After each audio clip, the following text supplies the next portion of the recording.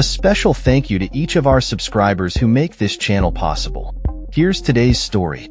In an exciting turn for fans of the iconic English rock band The Cure, the group has shared a tantalizing teaser of their new song Endsong, set to be featured on their upcoming album Songs of a Lost World. This marks a significant moment for the band, as it is their first new music in 16 years, following the release of their comeback single Alone just last week. The announcement of the album's release date, November 1st, has fans buzzing with anticipation. Frontman Robert Smith has hinted that this album will be a deep dive into the darker themes of his life, drawing inspiration from his past experiences, including the recent losses of family members. Smith described the album as merciless and noted that it would not include any lighthearted tracks, echoing the sound of their classic album, Pornography. In a recent interview, Smith expressed his reflections on the long journey to this point, revealing that the album has been a part of his life for many years, drifting in and out of focus. He admitted that he regretted discussing the album too early during an interview in 2019, as it led to endless revisions during a period of personal grief.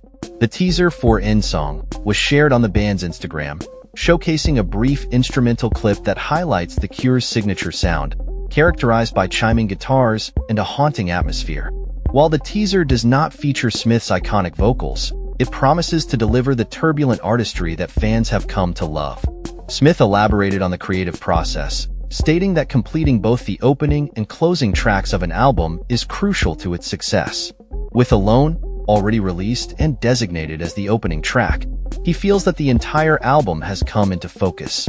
The full tracklist for Songs of a Lost World has yet to be revealed, but the album is produced by Smith alongside Paul Corkett, who previously collaborated with the band on their 2000 album, Bloodflowers.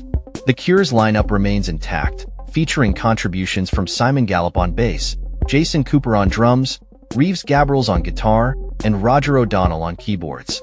O'Donnell recently shared his health journey, revealing a diagnosis of rare blood cancer but expressing optimism about his prognosis.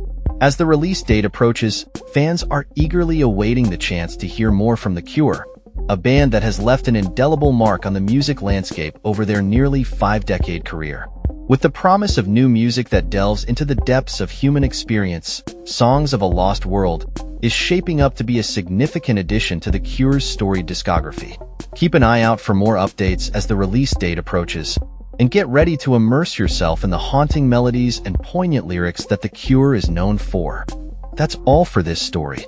We upload videos every day covering many different subjects, so hit that subscribe button to stay informed. Thanks for watching.